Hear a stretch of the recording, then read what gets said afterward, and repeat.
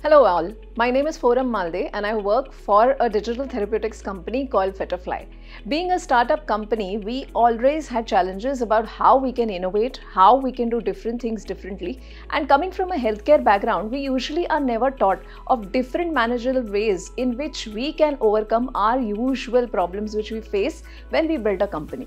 This course of EPHM IIM Indore actually helped us wave through all those problems through various subjects that you had curated.